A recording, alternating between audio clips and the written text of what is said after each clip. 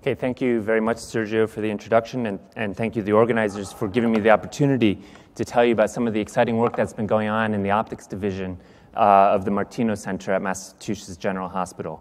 So first, I'd just like to echo what Sergio was saying. You know, SPIE has launched this new journal, Neurophotonics. I'm very excited about it. It sits at the interface of optics and neuroscience and will provide a focal point for publishing and capturing a number of the exciting scientific progress that's being made in this rapidly developing field. So during my talk, there are two main points I want you to get. One, that there's a number of exciting advances in microscopy that are giving us new detailed insight into how oxygen is being delivered to the tissue at the microscopic level.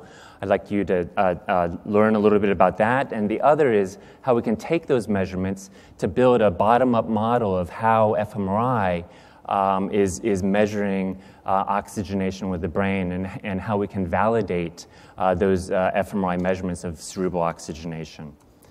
So when we think about how oxygen is delivered to tissue, it'd be really nice if life was simple and we had a nice uniform capillary network that delivered oxygen to the tissue in a uniform fashion. But in reality, the capillary network is very complex, very heterogeneous. There are short path lengths through the capillary network with high flow, and then there are longer path lengths with low flow.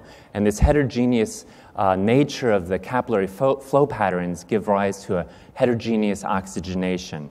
And that really creates some complexities that, when coupled actually with capillary dysfunction in aging, can lead to a number of neurodegenerative diseases. So we've been developing a multimodal microscope that can really allow us to look at these microscopic details of oxygen and blood flow within the microvascular capillary network. So we're doing two-photon microscopy of a novel phosphorescent agent that is quenched by oxygen. And this way we can get maps of the partial pressure of oxygen. So here you can see one representative image of the phosphorescent agent. You can pick out a vein and an artery. And you can see the lifetime of the phosphorescence from those vessels. And you see that the artery in red has a shorter lifetime because the greater abundance of oxygen is quenching the agent. So that lifetime is quantitatively related to PO2, and that way we get a quantitative value for the partial pressure of oxygen. Because this is two-photon microscopy, it's very easy now to actually raster scan around to multiple points and map oxygen throughout the vascular network. That's being coupled now with OCT. You can do an OCT angiogram, get a volumetric map of the vascular network. You can do Doppler OCT. You can quantify blood flow in the arteries and the veins. These are representative images from Vivek Srinivasan, but these methods are routine, and a number of groups are doing them now. But what we really want to do is extend these methods to measure the flow characteristics in the capillary network, and I'll tell you a little bit about that. So here's a representative image we're able to get of the PO2 distribution within the cortex of a mouse. So we've measured PO2 at multiple points, and then we interpolate between those points. You can really follow smoothly the distribution of oxygen from the arterioles with high oxygenation into the capillary network and then draining into the veins. So we've done this over multiple mice. We can get the statistics now and plot for you oxygenation in the arterioles of different diameters and in the veins in different diameters. So the first thing that pops out at you is that actually significant oxygen is extracted from the arterioles. So this goes against the textbook description of oxygen being delivered to tissue by capillaries. What we actually see from these data is that 50% of the oxygen being delivered to the tissue is actually coming from the arterioles. So that's one interesting new physiological insight that we're getting about oxygen delivery. The other is that the veins, in the smallest veins, have a very low SO2. And then as we go to downstream venules, larger diameter, you see a larger and larger SO2. And this 60–65% is really a typical SO2 value that you see in the veins. It's quite interesting, though, in the smallest veins, it's much smaller. And this comes back to this heterogeneity that I'll explain in more detail on the next slide. So if we focus now just on the capillary hemoglobin oxygen saturation profile, this is related to the partial pressure of oxygen, you can see that on average, capillaries have an incredibly low SO2. This was very surprising to us when we first measured it. We thought capillaries should have a higher SO2 than the veins. The venous SO2 is about 62% in this case on average, but on average the capillaries are 20 to 40% hemoglobin oxygen saturation. And the reason that is happening is because of this heterogeneity. The short path length capillaries have high flow and high oxygenation, but the long path length capillaries have low flow and low oxygenation, right? So spatially, there's more low-flow, long path-length capillaries, but the veins are really representing the flow-weighted average of the SO2. And so it's those high-flow, high-oxygenated capillaries that really dominate the venous SO2. So we really see this very interesting distribution here. Now, this arises because of that complex interplay between the heterogeneity of blood flow within the capillaries and this heterogeneity of oxygenation within the capillaries. So we really need methods so we can measure blood flow within the capillary network. So Jungwon Lee is developing a novel OCT method to look at this in more detail. So if we take this angiogram and now take a slice in depth, so here you see a slice in depth of that angiogram, you can pick out capillaries. So if you repeat this B-scan for several seconds, what you'll see is this. In each capillary, you're going to see blips. Each one of those blips is actually the passage of a red blood cell. And as that blood cell goes through the plane, it increases the backscatter of the OCT signal. So you can actually count these blips and get the flux of red blood cells through that capillary segment. And if you measure the width of the blip, you get the speed of the red blood cell. So now if you just raster scan this plane over the volume of the vascular network, we can now relatively quickly map out the red blood cell speed and flux throughout hundreds of capillary segments. So now you can begin to see this is beginning to tell us about the heterogeneity of blood flow throughout the microvascular network. So if you want to see more details of that, I encourage you to go see Jungwon Lee's talks on Monday and Tuesday.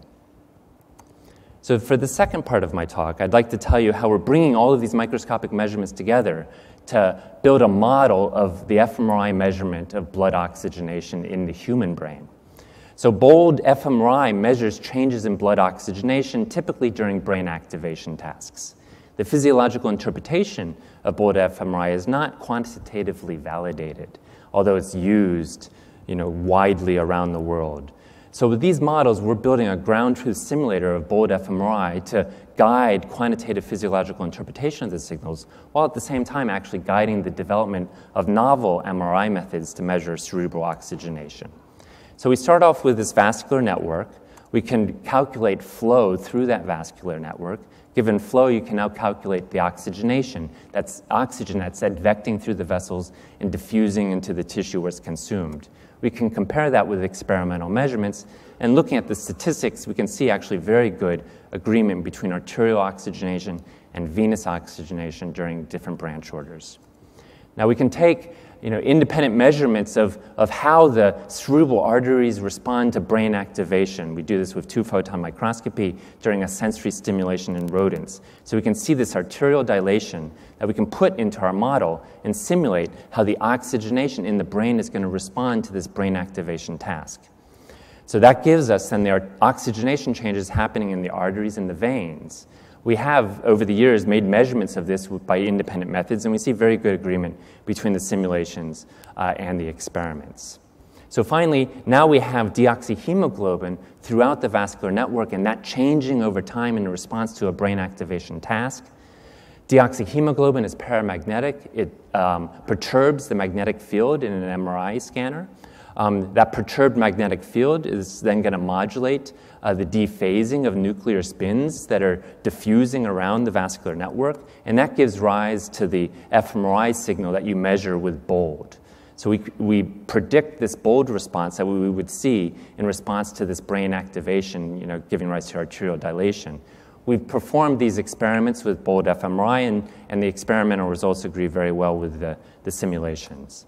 So we've now validated this model, and we can now begin to make some predictions. So the first thing we looked at is, how does the BOLD signal change versus the field strength of the magnet? And what we saw was, one thing very striking was that actually it depended on the orientation of the magnetic field relative to the surface of the brain. And so the surface of the brain has large veins that have a lot of deoxyhemoglobin content, and that introduces a preferred direction for this bold signal change. What was surprising was that our model predicted a 40% signal change. So we thought we should be able to measure that in humans. So you can measure, the human brain anatomy quite nicely with MRI, and you can calculate then the angle of the surface of the brain with respect to the magnetic field. So then we presented a physiological challenge to the subject, hypercapnia, to increase or decrease deoxyhemoglobin content uniformly over the brain. And then we were able to plot the bold signal change versus angle with respect to the magnetic field. And lo and behold, we saw this 40% signal change that was predicted by the model. So we have this physiological model that has predictive power and can really help us now better quantitatively interpret fMRI, and will be very useful for developing new MR methods to quantify cerebral oxygenation. So that I'd like to just summarize by thanking the excellent group of people I've been able to work with over the years, particularly Sava Sakadzik, who was developing the PO2 measurements, Jungwon Lee and Vivek Srinivasan, who are advancing the OCT, and Louis Ganong, who is working on the modeling. And I'd like to thank the funding agencies, and thank you for your attention.